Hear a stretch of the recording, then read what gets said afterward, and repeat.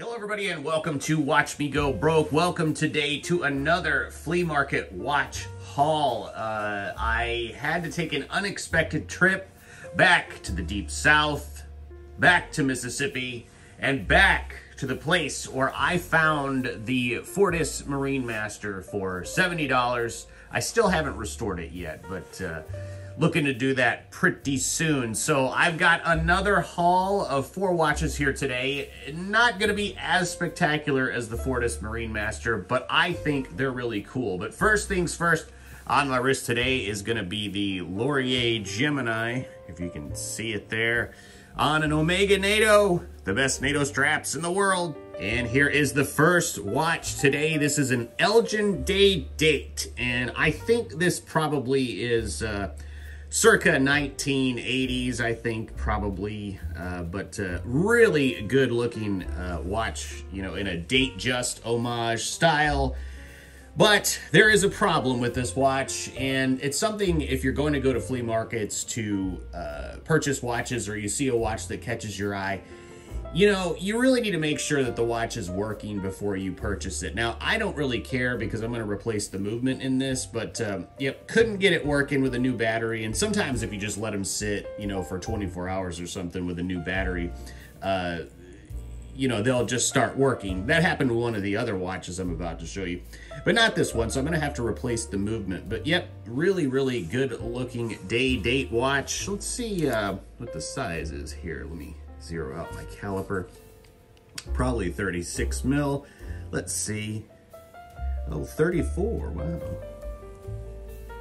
34.6. Okay. All right. So pretty small watch, but I think it looks great. Now this band that's on it is from Ticino. I just threw it on there. It did come with the bracelet, but the bracelet was kind of beat up, so I just decided not to do anything with the bracelet. So on to the next. So the next watch, I'm kind of in the same boat that I was in with the last watch. Probably haven't found the correct size battery for this. It is just a button battery compartment there. But this is a Benrus Electronic Technopower. Now, it's my understanding that this is pre-quartz, so it's gonna move, think Bulova Accutron, I think is what, you know, you're gonna be seeing with this one.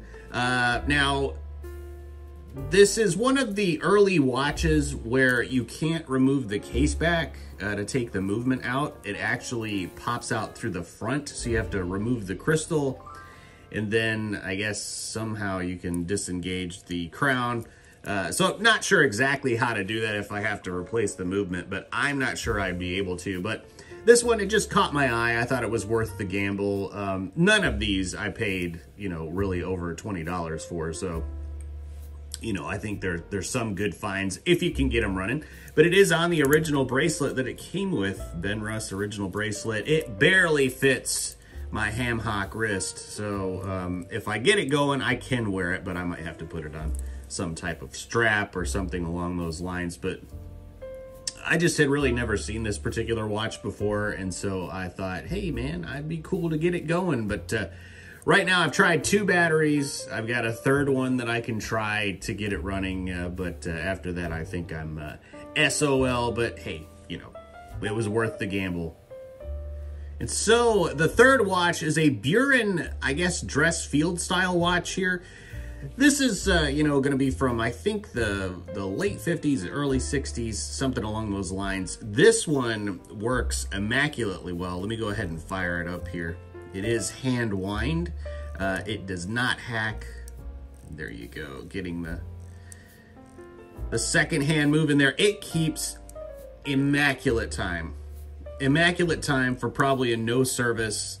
You know, the guy that I get these from, generally what he does, especially if they're not running, is he just sort of opens the back and then kind of douses it with oil, which is not what you're supposed to do. But with this particular one, it is working fine right now. And again, all of these under $20, you know, I think, you know, it's a great buy. This one winds up, it lasts a long time, tells the time really, really well. There's a lot of companies, I'm not really familiar with Buren, but there was a lot of companies that make this particular style of field watch there. The beautiful little domed acrylic crystal. I did polywatch this, so I think something with polywatch that, you know, you need to kind of be aware of. It's not going to take out nicks and stuff like that, or deep scratches. It's really just those surface swirly scratches that it'll take out. But it did clean up pretty good, and I think it looks great. And West Germany, so Buren is a German company apparently. So let's take a look at the size. I'm thinking this is also probably a 34, if I'm not mistaken. 33 and a half, yeah, 33, 34, okay. All right, I did put it on this Ox Blood Benchmark NATO strap. I'm not really sold on this particular strap. I just had it lying around. It did come on a bracelet, but these don't really look that great on a bracelet. So, yep, did not do that. But I think it's a great find, especially for under $20. Something from the 60s or the late 50s, I think. Absolutely fantastic looking. That's where I'm dating it. That might not be correct, but I've seen watches that look exactly like this in that time period. So, yep, really good. So, on to the final watch and my favorite. So, this is a Gruen Day Date quartz. This was not running when I got it. I completely took it apart. I took the dial off. I took, you know, the hands off. Not in that order, obviously. You take the hands off and then you take the dial off. You know, you'll notice that the day complication isn't working correctly. When I took the dial and the hands off, it did work. So I don't know if there's some slippage in the gears or something, or the tabs that are holding the day complication on are not working correctly, but I couldn't get it running. Took it apart, blew it out, all this stuff, and got it looking really, really good. And then it fired right up. And this is keeping accurate time within a second over a few days. So it's amazing, you know, the time.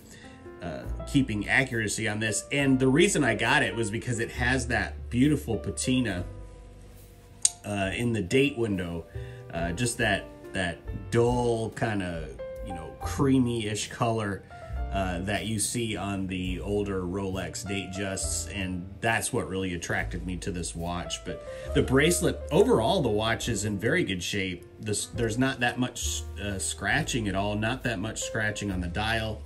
The bracelet is actually in relatively good shape. The clasp not too beat up. This does fit me pretty perfectly, and I mean, it's really an attractive watch. I think this was a good buy, especially for, I think I got this one for, you know, $18. So that's really good. Here, let me measure it. Probably 34, just like the other one. Nope, we're gonna go 35.7, so that's a 36 millimeter watch. The same size as the Rolex Datejust. Obviously, this is homaging one of those. So, yeah, guys, I just took a quick trip back, kind of an emergency little trip to the south. Figured I'd stop by and see that guy again, see what he had. I'm happy with this haul, especially for all in. The total of all four watches was $61. So I think I got some good deals there, and a couple of project watches that I can work on. So actually the movement in the Elgin Day Date is gonna be, I believe, $16. So I paid $18 for the watch and then $16 for a brand new movement to get it running. That's a pretty good deal in my book. So that's all I've got today, guys. I will see you next time.